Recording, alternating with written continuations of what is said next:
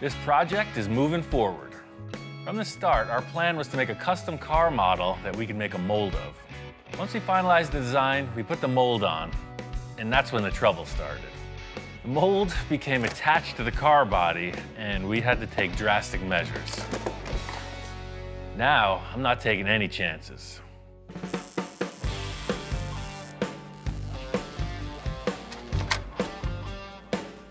Ian, how you doing? Good, man. Still building. What the heck you doing now? I walk in today, and Ian's got a structure on the structure. This is like earthquake-proof now. Well, I just didn't want it to flex, man. I put the mold back on and then build a structure on top of it to support and keep it in shape. I mean, this thing, I could drive a truck over it, I bet. I said, Ian, dude, are we in the tank building business? Come on, man, just a structure, not a tank. We're not going through walls with a mold. So does this thing come off or what? Well, you saw how easy the front came off. We can just hope for the best. I made all my best efforts. Just in case it doesn't crack right off, I got a couple things to work with. It's time to pull this mold off the car. Got a bunch of fastening screws in place. I was really mindful of what happened during the process, trying to mark everything, but the foam got a little out of hand. I'm just hoping I marked all the screws.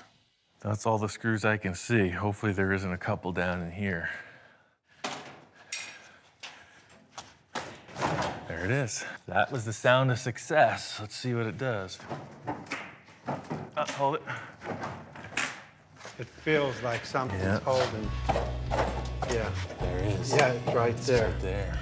I can see it. There it is.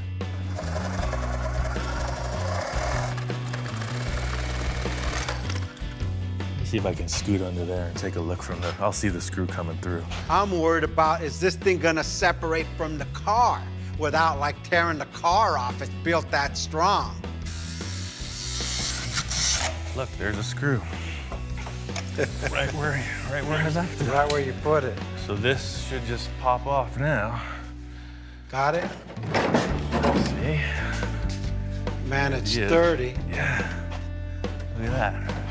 This is what the whole thing's been leading to. You know, we remove the mold, we lay it on the ground, and this is what I was hoping to show to Victor. As crazy as this whole contraption looks, I've got two things. Not only am I making it rigid, but I'm creating a framework so that it's self-supporting and it lays flat on the ground, so I can lay the fiberglass in really efficiently. Now I'm glad you did the overkill with all of the steel bracing, because now look, it's easy to move around. Yeah, the whole thing here is that is the mold. That's finished. We'll do a little cleanup on the stuff that's stuck to it, but there you go. That's ready to rock. The good news is this was the hard one to take off, I think. The other half was all built without ever being removed from the car, so hopefully that one pops off. There's no screws. There's two screws in that one, so that's the easy thing. You said that before. There it went. Then we take off the other side and it comes off easier. Check that out, huh? And this has been a lot of work on Ian, man. This guy's like, I don't know how he does it. I gotta think of some way to help him out to like make the next process a little bit easier. Fill all these lines. I mean, that's already blocked. This is the best one yet. Like everything else, man, if we had to do a couple of these, we'd start to get good at it. Too bad it was the last one. I know, the story's over. Now that my reinforcement idea works, I need to do it to the rest of the mold, and then we're on to the good part of the project. That's laying up the final car body. Getting ready to reinforce the mold on the front of the car. First part of the process is twice the release compound, really thought about how the thing would detach. The next step is to screw the mold into the body to make sure that it doesn't flex. The next part is just basically smothering the thing in expanding foam. I felt like expanding foam was a really good backer because it covers a huge surface area. It ends up very rigid and extremely lightweight. All the screws are marked with blue tape. Pretty much all I'm going to do is I'm going to build a flat tabletop on top of this with steel tube. This whole steel web is just kind of encompassing The one standard I need is a flat base plate for when this whole contraption flips over. It goes on the car basically upside down with all of these legs that attach it to the mold parts. This mold has to be perfectly rigid. The next step of the process is casting the end result car body. This whole structure really parallels myself in that it's super gnarly and ugly on the outside, but it's what's on the inside that counts. Silky smooth. Ian, how you doing? Good, man. This thing is ready for action. Man, this is like artwork, like Warhol stuff. Look at all the lines and stuff. It's contrasted to the different elevations. Shoot, you're getting pretty good at that. Purely emotional. It's got a lot of feeling. All right, let's see how good you did this. Yeah, see, exactly. What a difference. Yeah, and then it'll flip over. Getting these molds off the car, laying them on the ground, you can see the structure's doing exactly what I had hoped. I'm sure with a minor cleanup, these things are gonna be ready for the next step. I can't believe the effort that went into this. Way more time than I expected, man. Yeah, I know you're working really hard on this, and I got a surprise for you. I got a buddy of mine that literally sprays, you know, the molds. Remember you're saying chopper gun and stuff? I was planning on laying this fiberglass by hand, but it turns out Victor's got a little ace up his sleeve. Last week, I told him about these fiberglass chopper guns, and it turns out Victor knows a guy who's got one. That's a great idea. I mean, it's the same process. You're still laminating a surface with fiberglass, but the chopper gun is super efficient, but it's with a machine that makes it way faster. They get in, they spray this fiberglass in there. What it'll take us a week to do, he'll do in 2 hours. The hard work's already done. Yeah, because the process is redundant at this point. You know, we went on our big fiberglass adventure. I love that idea. I'm excited to see a shop that actually does this work, see what they think of my mold. Any craftsman is going to be interested in what the other guy's doing, so I'm really looking forward to checking out how these guys roll. Here at California Art Products, Victor knows people. He's got his buddy who has this facility that makes incredible pieces of art. They make molds, they make originals, reproductions, you name it. Their whole business is mold making and fiberglass casting. So we set him on the trailer and brought him in to have Andre take a look. Victor and I go back quite a few years, and Victor gave me a call one day and said he had this great car mold he wanted to bring over and have us mold it. I guess in some of the landscaping things Victor had worked on, they wanted some kind of cool sculptural element. Apparently they needed some fiberglass horses, and that's how this all came to be. You know, ultimately, Victor and I became pretty good friends. It only makes it more fun if you're working with a friend. This is a complete departure from a professional mold, I'm sure.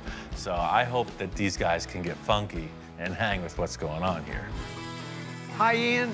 I just wanted to show you around a little bit. Right off the bat, I could tell Andre's a car guy. He's telling me stories, and he shows me this little, what looks to be like a go-kart body. Normally with these car molds, they are made in pieces. Right. They're bolted together with flanges like this, bolts through them. This way it's really, really strong, and we make it out of fire-retardant resin. Cool. So in the end, the body of the car will be about this thick too, huh? Yes. So it's super lightweight, super strong. Very strong. That's cool. Originally, Victor told me that they had hand laid up the mold, and I thought to myself, wow, you know, a car mold hand laid up, that's difficult. Yeah, I worked at an art foundry. We did bronze casting, so I was familiar with the process, but I basically looked on YouTube, saw videos of guys in their garages making molds, literally with a paintbrush and a bunch of fabric, and that was the way I did the whole thing. I was expecting more of like a, not as sophisticated as a design. I'll tell you, for a first attempt, you get an A. It's a beautiful job. It's gonna turn out a nice part. Cool. Really. Well, Victor will be happy to hear that. Thanks. I thought I was getting a C- on this mold project because I was mistakenly looking at the mold from the outside. What's happened is Andre knows exactly what the mold's supposed to be. He looks at it for the surface of the car, and he gives it an A. Ian, you might find this interesting. This is a 5-axis sculpting machine. Holy moly. It doesn't matter what it is. It could be the head of a dime. It could be the front of a car. It could be a piece of aircraft or the whole thing. Our programmer, Phil, that runs that department, he puts it into his machine, breaks it apart, and this will cut it. That's how that Thunderbird was made. All the way that I've been familiar with this model making thing has been like Victor and I are doing, hands-on, tactical engagement. These guys are doing a completely next generation. Everything is represented in three-dimensional CAD drawings. So realistically, if Victor did want that full size, that car could be just set on that table, a giant block of foam, and you could replicate it at this point. Oh yeah, we do cars all the time. You know, fenders away. See, part of his thing is like, you know, I just need to be there, full size, full scale, and the car will tell us what to do. But it depends how you feel standing next to it. It's real hard when you're looking at a computer. But you could literally scale Victor and put him in the image as well. It could be a virtual. There we go. Just do cartoons, man. Victor, get in there. Yeah. This 5-axis machine seems like a perfect way to work, except when you change your mind, you know? You cannot debate with a machine like that. Ian, you might want to look at this. Wait, there's more. Well, this will give you an idea of how delicate this thing will cut. See how thin those wings are? Wild. You better hold it for a second. That's freaking crazy. Big benefit of using the process that Andre and his team do is the results are like world class. He's showing me this fighter jet model, super thin. Everything's been machined by these CNC mills. Yeah, it looks like you could literally take it and freaking fly it, man. We do it with a lot of emotion and passion. We don't just take a job and throw it through a line. It's cared for from beginning to end. We like that because we want our customers to come back and we want them to see exactly how their product's being made. Oh, look at this thing, man. I'm gonna show this thing to Victor. He's just been one-upped. That is freaking cool. All mold making aside, the reason we came in the door was to get the use of their chopper gun. Thing is, I can't wait to see this come out of the mold. For them, it's a couple-hour process. They're gonna get to it and then reveal the finished product. This is developing. Victor's initial idea was that we were gonna drop off this mold, they were gonna spray the parts in, and we were gonna get out of here. Andre's asked me to bring the car here, we're gonna index the mold on it, and go to the next level. All right, so what's going on here? Well, things have developed, let's put it that way. Victor kind of shows up and he's concerned. He thought we'd be picking up today. I gotta give him the pep talk, but we're going way further on this project. They wanted me to bring the car in.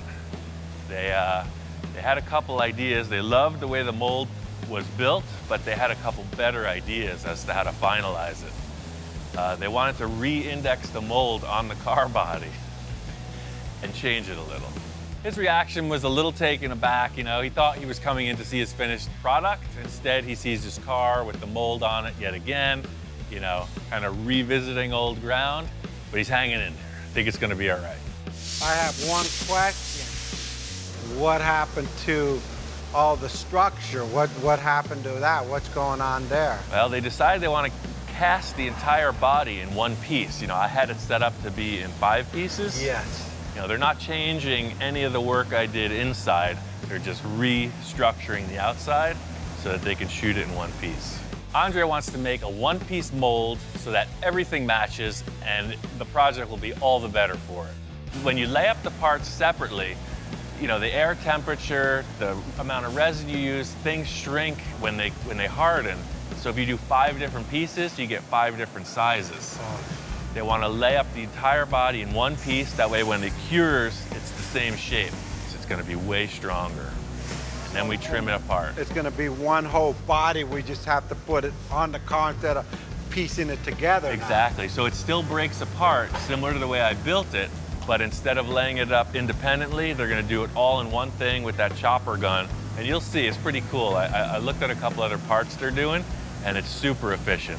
Watch. Today it looks like a mess. Tomorrow, it's gonna be a car, guaranteed. Talking about anticipation, I'm like freaking out. All the effort, time, and a little bit of cash flow that went into this thing could all be over. Think about Victor. I said it before, he's a passionate man. When he wants something, he gets it. So Here we are. Plans are changing slightly. I know he's all on board, and we're just gonna get it done.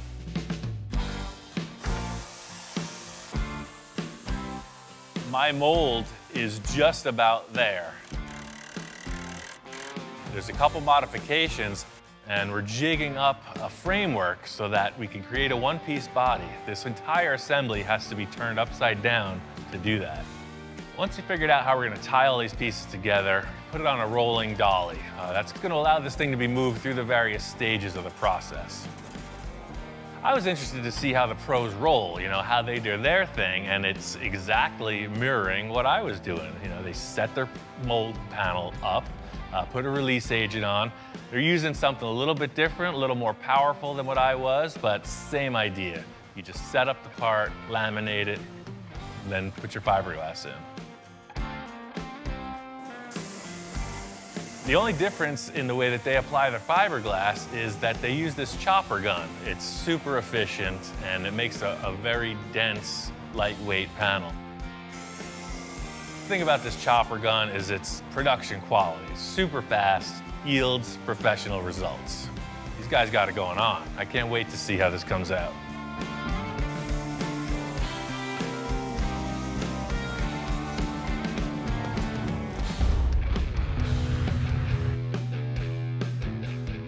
Today's the day. We're gonna find out if that mold adventure pays off. Done everything I could preparatory-wise, and nothing to it but to try it out. It's the moment of truth. Walking in on this thing, I see this giant contraption. It's even uglier and more hodgepodge than anything I had even made. So it's nice to see these guys swing it a little. They're totally out of their element, and they're just rolling with it. So this is my best guess, man. All we have to do is see if this car is gonna come out of the mold. Don't even tell me all this effort. I'm kind of tripping out right now, and I'm going, wow. You know what, this is it, Ian. He goes, hey, hopefully this thing works out, and I'm thinking in my mind, hopefully. But the moment of truth is, when we see it, this gotta look exactly like the car we built, you know? I mean, worst case scenario, we've got a heck of a paperweight. Let's see, here goes. Cross your finger. Shoot, me and Ian look at each other, said, let's see if these guys can release this thing. At this point, this is a total roll of the dice. It's a leap of faith. Will it release? Will we have to destroy the mold? Will it even come out? Hands off for me, I just left it to the professionals. What's amazing, it's pretty primitive, right? I thought they had this kind of machine that sucked it out of this thing. Hey, no more work than what you did. Yeah. Victor's all, oh yeah, I'm taking it to the professionals. You know, that's been his whole spiel this time. And he sees them doing the same thing we were doing, and he's a little bit taken aback. The edges peel off, but who knows if it's gonna release. Worst case, we can cut the mold apart and find the car in there, but I don't know. They're having some trouble, man. Otherwise, I mean, it's a great story, even if it doesn't work, right? It isn't a great story for me. Look, the pressure's on. I see these guys with pro bars, all this stuff. I'm going, man, these guys are gonna crack this thing.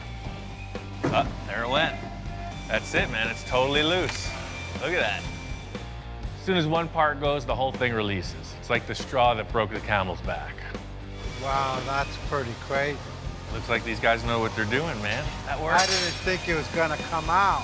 Yeah, but what's it look like? Just because it released doesn't mean it looks good. I mean, it could be all freaky. I don't know. Please, have a positive attitude here, man. I'm like freaking, because now's the moment of truth. We're gonna pop it out and actually see if it worked or not. Thing is, you can't just flip this over. It takes about 6 guys. So sure, it popped free from the mold. Everything looks cool, but it's upside down.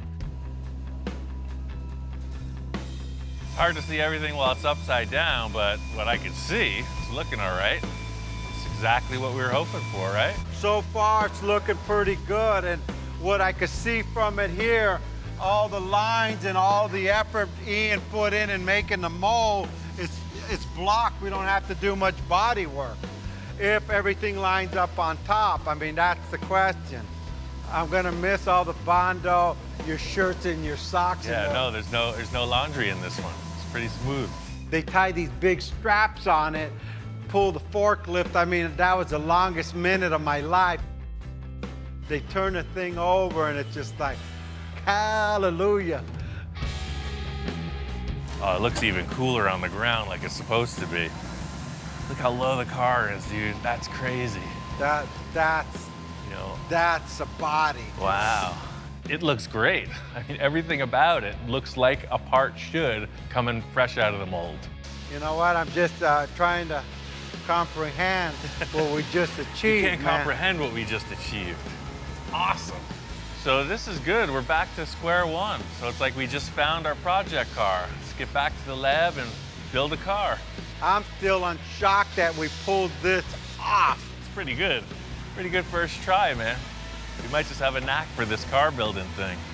All in all, Victor's call on getting the car to this facility, having him do it with the chopper gun, is perfect scenario. You know, it's a small celebration, but seeing this body complete on the ground, the car had another angle. And I seen things that I didn't see before. So there's other things that we have to modify. Don't tell Ian. I'll freak the guy out. I'll wait about a week. I don't want to lose him while we're ahead.